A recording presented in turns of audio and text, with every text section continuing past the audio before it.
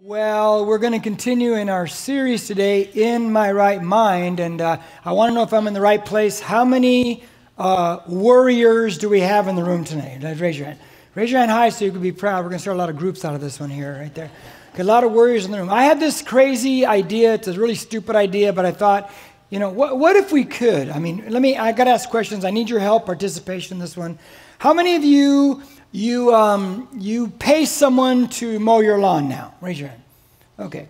That's a praise the Lord. God bless you. How many of you pay someone to take care of your pool? I mean, raise your hand. Anybody? Raise your hand. Anybody anywhere? Okay. Okay, yeah, go. How many of you pay someone to do your hair? Okay, a lot more there. First and second service, hardly anyone. It was like weird, you know. Okay, so here's the thing. I thought, you know, since we're going to talk on worry, what if it were possible to pay someone to worry for us? What if every first of the month that person came by and said, I'm here again, we give them $100 and the list of our worries, and they take it and they worry for us? Would it be worth it? Wouldn't that be great if we could do that? Now, let's be clear and honest again. How many really, come on, really, worry, anxious, nervy types? How many like that in the room? Okay, so you're in the right place. We're going to talk about that today because, you know, worry is a good one to talk about, to be in our right mind, as we're going to see today. Now, I looked up some symptoms or results of worry, the effects on the human body.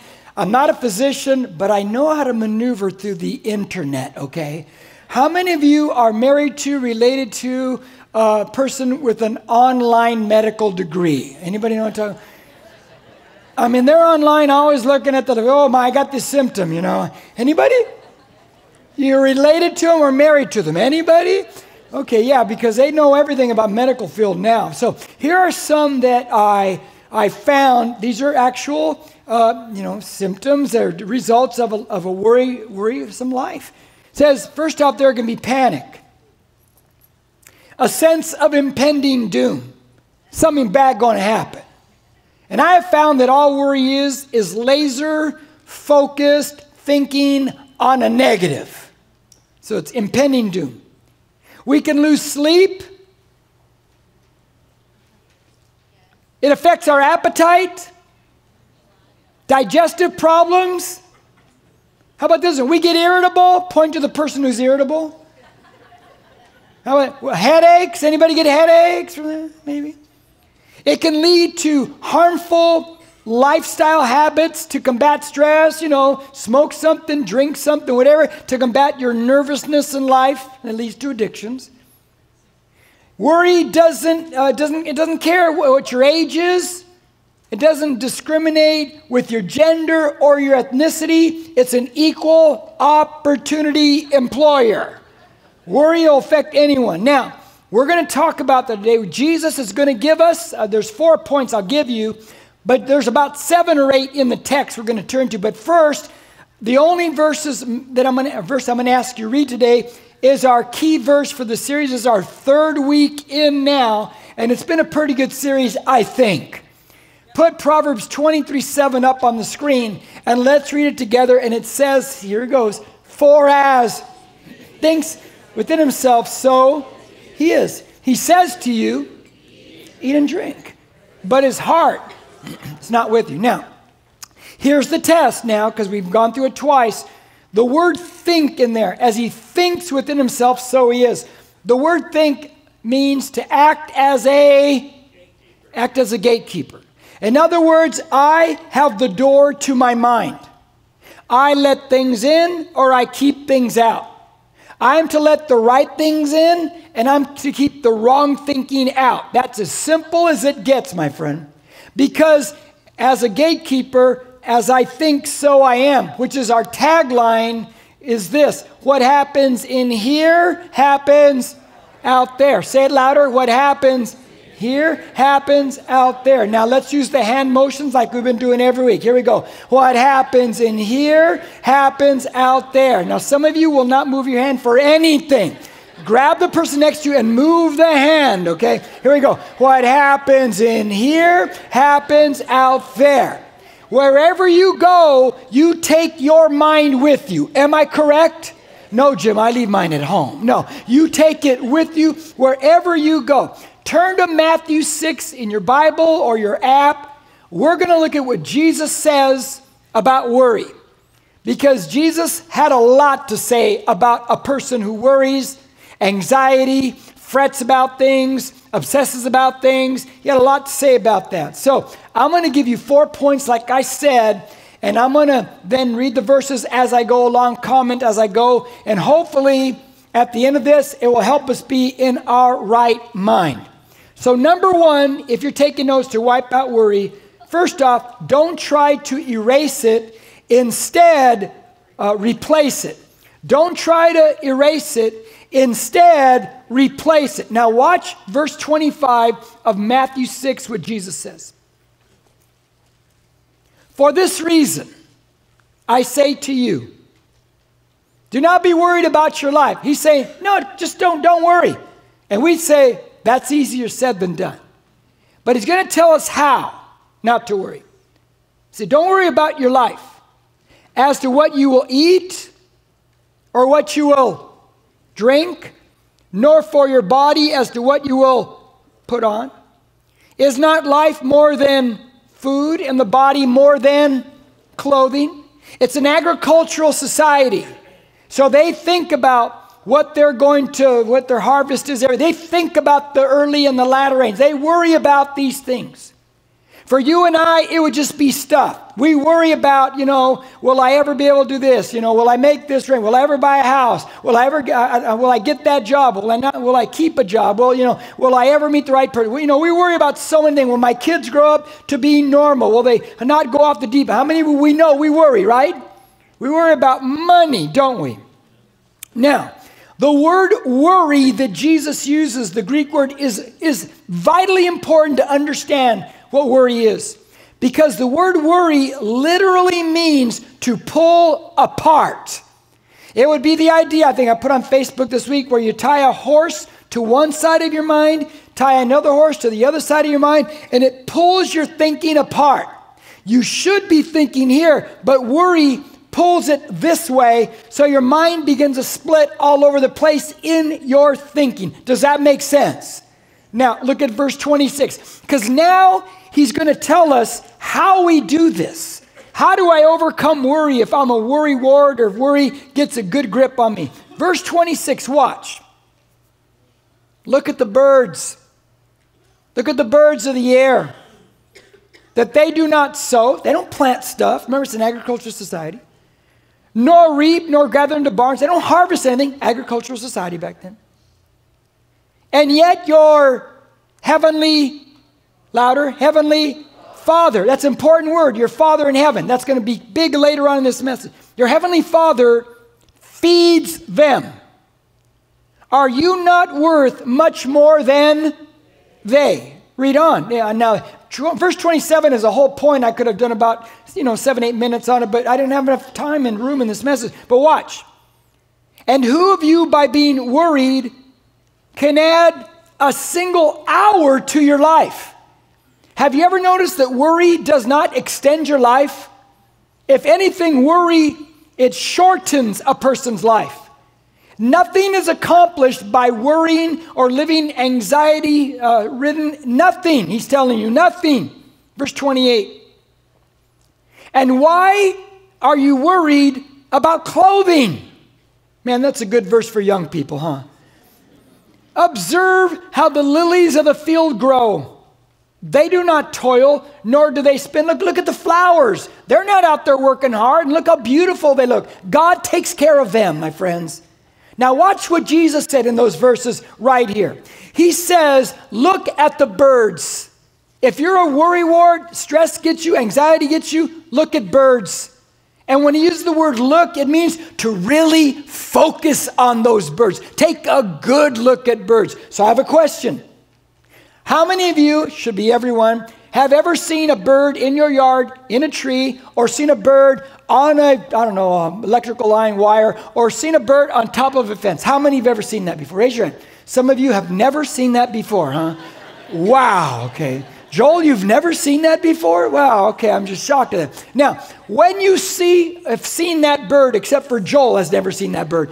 When you've seen that bird up there, have you ever seen that bird up on that fence, line, pole, tree, whatever? You ever seen that bird look around and go, man, I'm really stressed out today, man.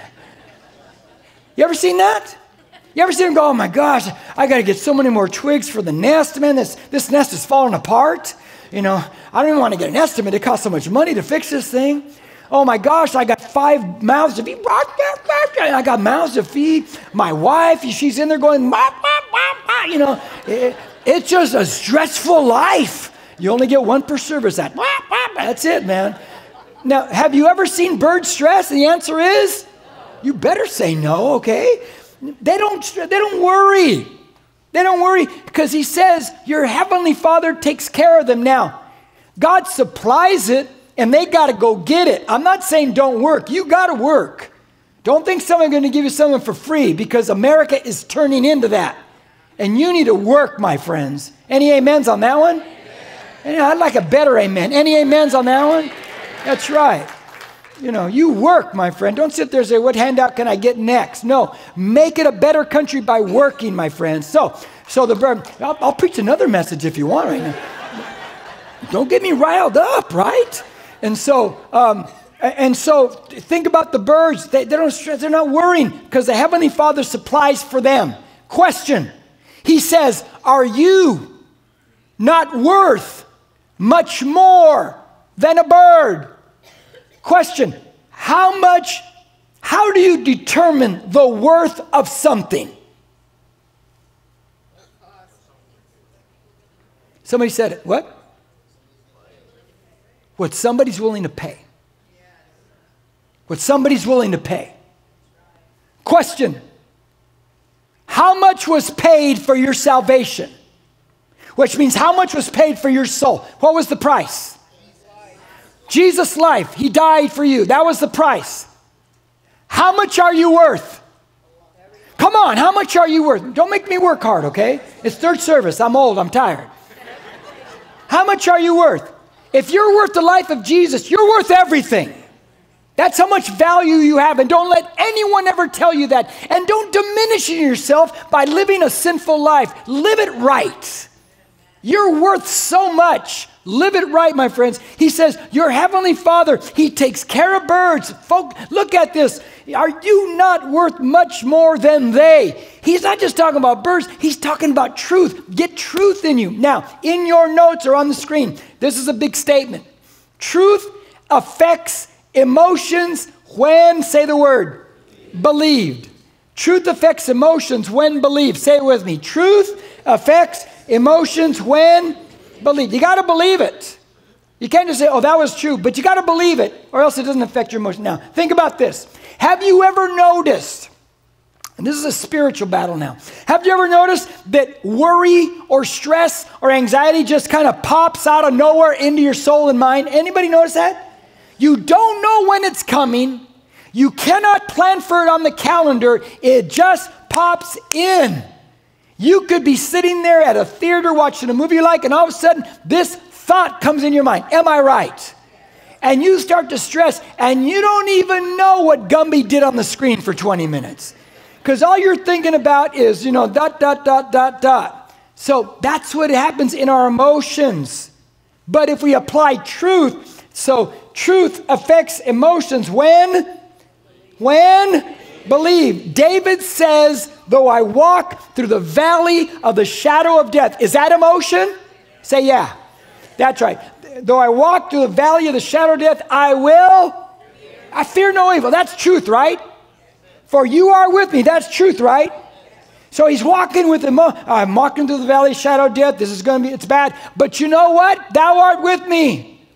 Thou art with me. He applies truth to his emotions in that moment because truth affects emotions when believed. Watch, let me give you a couple Bible truths that are vital to this idea of eliminating worry in our life. The first one is Isaiah 26:3. Stumbled upon this verse 37 years ago, never forgot this one. Now, read it with me. It says, the steadfast of mind you will keep in perfect peace because He trusts in you. Now, the word steadfast means to lean upon. If I lean upon God and His truth, He will keep me, this inside, in perfect peace. Are you following me so far? Say, I'm tracking with you, Jim. Okay, now, let me give you another verse that really complements that one. Proverbs 3, 5, and 6. It says this: trust in the Lord with all your heart, and do not lean on your own understanding. Verse 6, in all your ways acknowledge Him, and He will make your path straight. Another, lean on Him. Don't lean on your own thinking. Don't lean on what you think, oh, I can just do it. Don't lean on what God says. Now, how many of you in this room have ever had vertigo? I've had vertigo 3 times in my life. How many have never had vertigo in your life? Raise your hand. You've never had vertigo. You're missing out, my friends. You don't even need to go to Disneyland if you have vertigo. How many have no idea what vertigo is? You thought it was a movie from Alfred Hitchcock. Okay. Here's vertigo. Vertigo, you get off balance. The first time, I just couldn't believe the first time I got it, how it affected me. I mean, I was a point guard in basketball. And then when I got vertigo, I was in late 30s, I couldn't even stand up without falling over because everything is thrown off. And I remember that to make it from our bedroom down the hall, along the living room, into the TV room, into the kitchen, I had to lean against the walls and walk like, because if I didn't, guess what? I'm going down because I'm this way and I'm this. It's weird not being able to stand straight up. Let me tell you, I needed something stationary, immovable, and straight to guide me where I'm going. Our emotions are like vertigo. You're all over the place. Anyone know what I'm talking about? Anyone know what I'm talking about? The mind splits. We're all over the place. We need something that is stationary, immovable, that keeps us on a straight path, and that's God's truth. Any amens on that one right there? Truth affects emotions when believed. Okay, I'll take that one. Number 2 in your notes, change your self-talk. Change your self-talk. Now watch. You know, I've been reading the Bible 40 years, and I never caught this word. And when I get to the verse, I'll let you know. But it was like, whoa, 3 weeks ago, I go, whoa. I love stuff like that. Verse 29. Yet I say to you, this is Jesus still speaking. Yet I say to you that not even Solomon in all his glory clothed himself like one of these. Anyone get an Amazon package this week at your door? You contributed to the Bezos fund there. He's the richest man in the world. Solomon is richer than Bezos and Bill Gates and everybody else put together. This guy's filthy rich in that day. He's got everything. And Jesus says, not even Solomon was clothed like a flower. Isn't that something? Verse 30. But if God so clothes the grass of the field, he's talking about Father God now, which is alive today and tomorrow is thrown in the furnace, will He not much more clothe you? You have little faith. Another one, won't He meet your needs, Jim? Verse 31. Watch, here it is. Do not worry then, saying, what will we eat? What will we drink? And what will we wear for clothing? It's in there. Yeah, Jim, he said that earlier. Yeah, I know he said it earlier, but he adds something different in the verse. There's a word in there that wasn't earlier in verse 25. I honestly never caught it. He says, look at 31 again. Do not worry then. What's the next word? Sane. Watch your self-talk. Watch what you tell yourself. Watch what comes out of your mouth. Why? Let me tell you why. If you're a follower of Christ, you better start warming up to the fact that you're in a spiritual battle every second of your life. That the spirit world is more real than the physical world that we walk in right now. That there are angels and there are demons. As a follower of Christ, I have warring angels around me, but there are demons that try to get in my head. The devil himself never messes with me. I'm not big enough fish in the pond for him to mess with me. But he tries to get in my head. They try to spit thoughts in my head. I've been studying the Bible 40 years. I read this Bible average of 2 to 3 hours a day of study, just the study time before I even study more for messages. It's my life. I love it. I think any pulpit preacher has to study like that, or else don't even bother. Just like you with your job, how good you are because you work a lot of hours in that. You need to study a lot if you're going to step in a pulpit. You need to pray a lot if you step in a pulpit. You need to get rid of the little addictions. You're going to step in a pulpit. But I've been studying 40 years. And let me tell you what I know. I know that the devil and every demon, they are not all-knowing. And they are not all-powerful. And they are not ever-present, like everywhere at the same. I know that. I know that Jesus is a king. Satan is called a prince of the power of the air. A king is more powerful than a prince. I know that Satan's teeth have been pulled at the cross. Jesus beat that boy up. And so with all that, I know, in the scripture, I know that demons and devils, they cannot read my mind. They do not know what I am thinking. And I like that. But I also know that they're not stupid. But sometimes I am. And sometimes I give them a little bit of help when I start to state my worries out loud. I state my criticisms out loud. I state my gossips out loud. And they pick up on that. They go, huh, did you hear that? Fellow demon? And so I learned also that they don't speak in the second, third person. If I say, man, I'm worried about this, they don't say, yeah, you're worried about that, Jim. They don't do that in my head. They do it like, here's how they sound. They go, and I'm worried about this too. And I'm worried about that. See, they speak first person in my head. See, they make me think they're my thoughts. They're not my thoughts. Remember, they're fortress and strongholds in the mind. Anyone remember that? So I'm not going to give them any help. I'm not going to say things that will help them. Let me tell you what I've also realized over the years. They cannot read my mind, but they will read my facial expressions. And some of us walk around, man, the devil goes, I know exactly what that person's going through.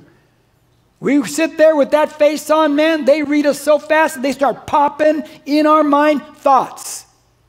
You got to be careful. Watch your self-talk. Change your self-talk. Do not give the devil an opportunity. Don't give him an upper hand. Give him nothing. Be careful if you're going to overcome worry. You be careful with that kind of stuff right there. Number 3 in your notes, and that's this. I choose where I let my mind go. I choose where I let my mind go. Now watch this. Verse 33. This is a big Jesus statement. He says, but seek first his kingdom and his, say it, righteousness. Do the right thing, Jim. And all these things will be added to you. It's such a simple product. Now, this is a quick point that I'm going to use that verse again for point 4 and really expand it. Now, I choose where I let my mind go. Warriors, I choose where I let my mind go. Let me show you with a really simple question. How many of you yourself, you drove a car yourself to here? You drove a car here today. You drove. Okay. That means, let me get this straight there. I'm trying to understand you. That means you actually got in the car. You actually turned it on, or now buttons. You put it in reverse, not like this. You have a little spinner now. Isn't that weird or what? And you backed out of the driveway. Then you spun it again, put it in drive. You drove here, whether you certain surface streets, freeway, off ramps, you got here to have focused praise, worship, and word time. Am I right? You did? Yes. So does that mean that you also have the ability to take your mind to a place of focused worship and praise and word? Is that possible? Hey, you better believe it. Question. So let me expand upon that thought.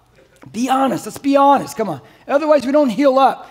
If you're not a follower of Christ, let me just be with Christians. It's very hard for Christians to tell themselves the truth. I'm just being honest. The longer we're a Christian, the harder it is to tell ourselves the truth. How many of you, because this is one of my problems. You guys want to know one of my problems? I bet. I get a thought in my head, and then I add that negative thought to it. and another negative thought to it, and another negative thought to it, and another negative thought to it, and another thought, and another thought, another thought. And pretty soon it's so big in my head, it looks nothing like the original thought in my head. Anybody? Anybody? Raise your hand. I'd like to know who's on my team. Yeah. You know what just happened there? We got in the car of our brain. We started driving to focus, praise, worship, whatever it is, and we took an off-ramp. And we took an off-ramp. And we took an off-ramp. And we took an off-ramp into all these crazy, worrisome, anxious thoughts. And they start to build and build. How many know that's just the worst place to go? Anybody know that? You don't even hit a destination, do you? The road just keeps going and going and going. And it never ends. So it's better to pull back and say, I can choose where I let my mind go. You better believe it. I'll give you one. Don't even raise your hand. Don't look funny at me. You're in a marriage or dating. And the thought comes in, I think they're cheating on me. I think they like somebody else.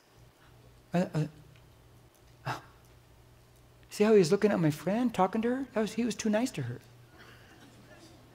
Am I right? And here we go, huh? And here we go. And now they're the devil. It all starts in here, okay? Number 4, and this is where I'm going to really play it out and have some fun with you, okay? Number 4, do not make prayer your last resort. Now, I'm coming down here because I got to illustrate. Every time I get here, every so many years, if it pops up in a series, I use this illustration. So I need Paul Ben coming up here while I'm reading the verses. So we're going to read verse 32 and 33 of, these are a couple ushers here. 32, 33, they were weightlifters in the last Olympic Games, but anyway. Go ahead. Let's read these. Watch what Jesus says. For the Gentiles. What's a Gentile again? A non-Jew. Good, you're learning. For the Gentiles eagerly seek all these things. Everybody in the world, the culture, they're all looking for this stuff. For your heavenly Father. Remember your Father who cares about you? He knows that you need all these things. When you had your children, you knew what they needed before they needed it. Am I right? Your Heavenly Father's better than you on that one. Verse 33. Here it is, here it is, here it is. But seek first His kingdom and His... Oh, you got to do the right thing. We'll get to that in a second. And all these things will be added to you. Let me just throw a side note on the righteousness thing. We pray, oh God, do this for me, do this for me. He says, would you stop doing that then? Hey, leave my pet sin alone. But we sure want God to do stuff, don't we? He don't play. If you're a long-term Christian, look, if you just became a Christian, yeah, you've just come out of Egypt. God's going to bring you the manna and the water and the quail, take care of you. But once you get near the promised land in there, you got to go to war now. The moment they went and stepped in the promised land, the manna from heaven stopped. Now you got to go get it. Now you got to battle. You got to live it right. So here's the thing. Seek first the kingdom of God and His righteousness, and all these things shall be added unto you. Whoa. Okay, here's what we're going to do. Paul is a younger Christian, so he gets to play God. Ben, been a Christian over 20 years. I've known him over 20 years. He gets to be not the devil.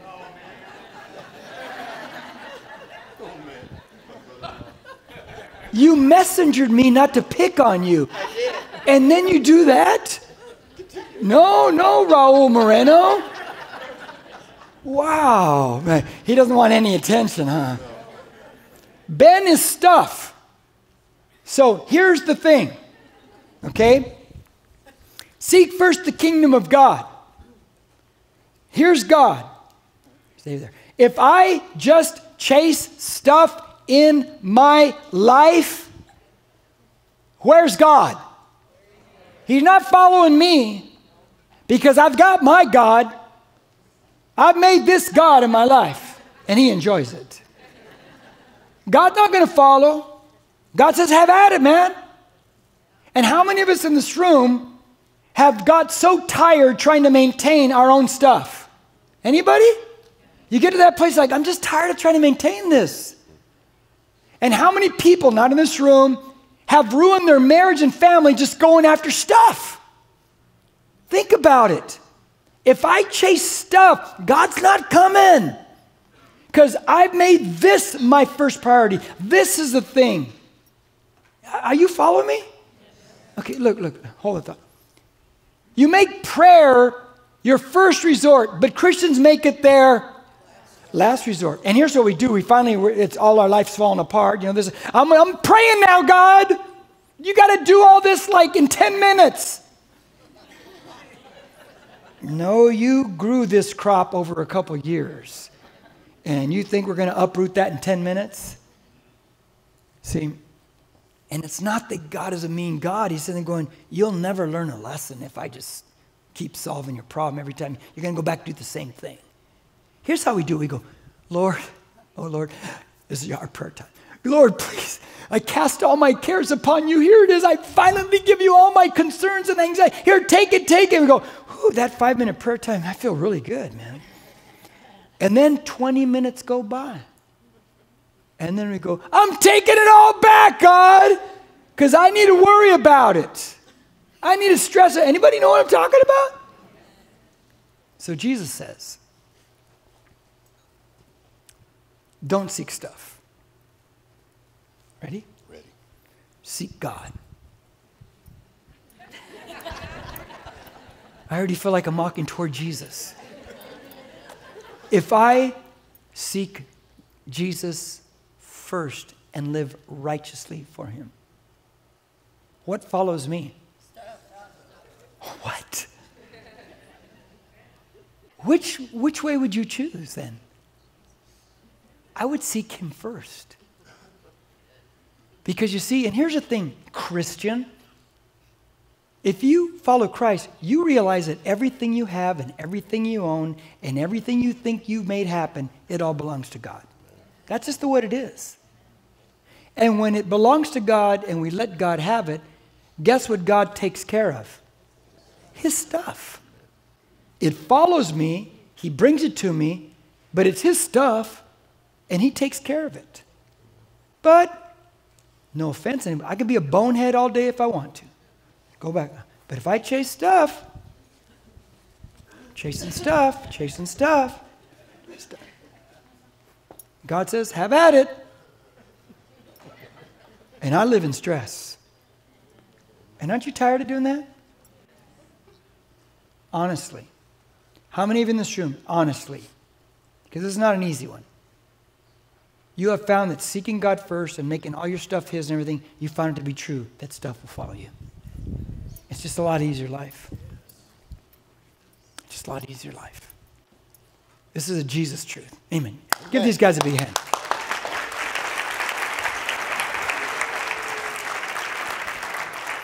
I'm going to give you 2 thoughts, and then I'm going to let you go. Here's the first one. These just came to me, I think Friday, maybe Thursday, maybe yesterday. I don't remember. A lot of people talk to me. They think I know something. I don't know. They think I've learned a few things for over 40 years of, studying,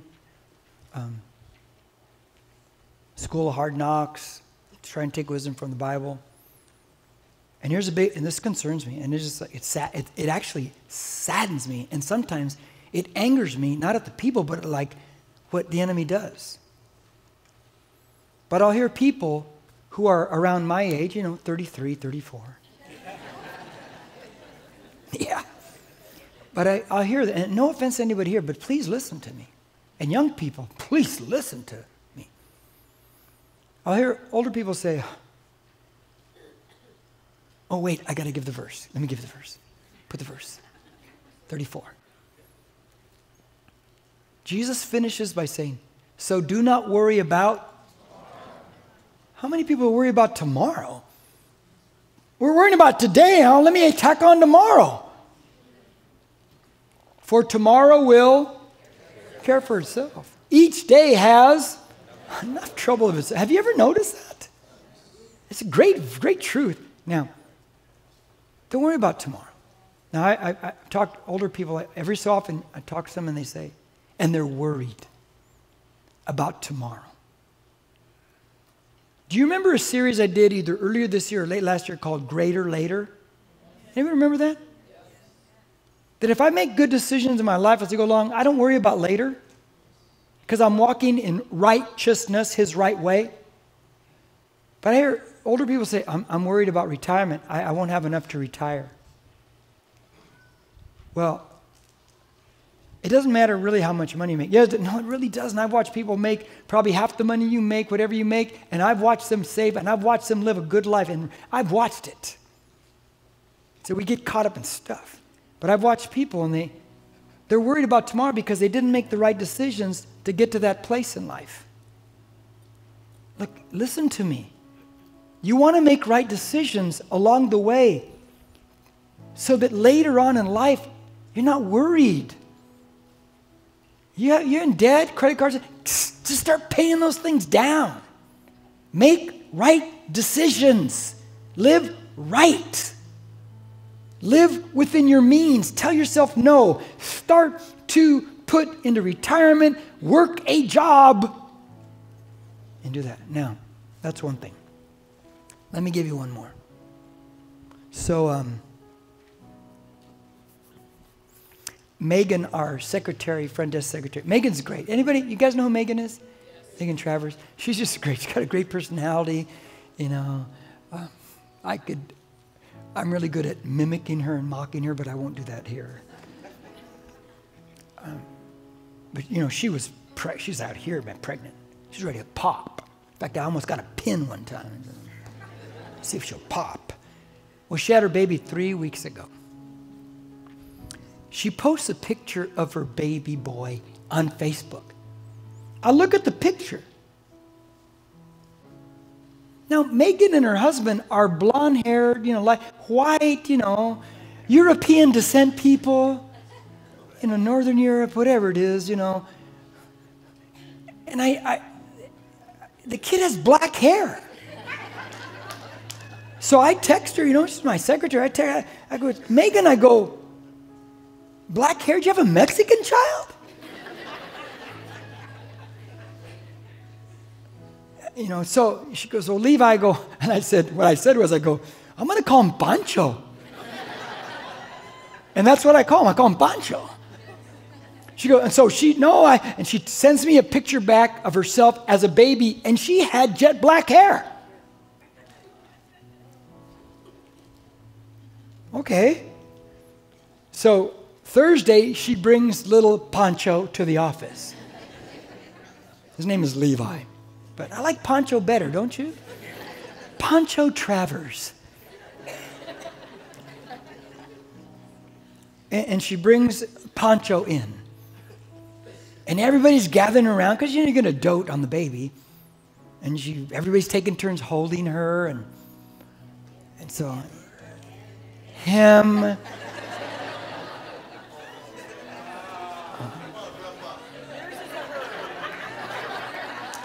You really want it, don't you? And so I take Pancho.